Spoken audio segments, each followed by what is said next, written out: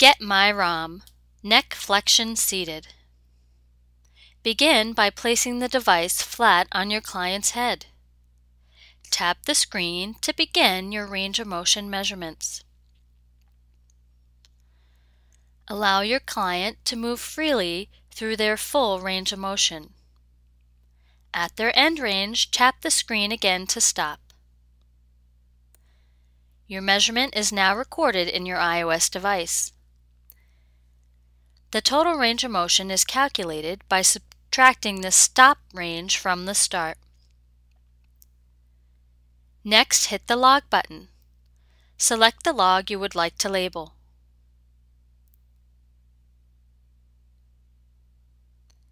Here, you are able to select the joint measured, the motion, and the side of the body if needed.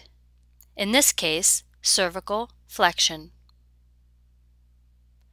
Press the Done button and this will be saved in your logs.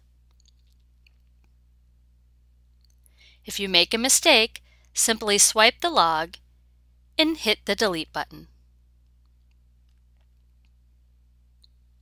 If you have any questions, please contact us at support@getmyrom.com.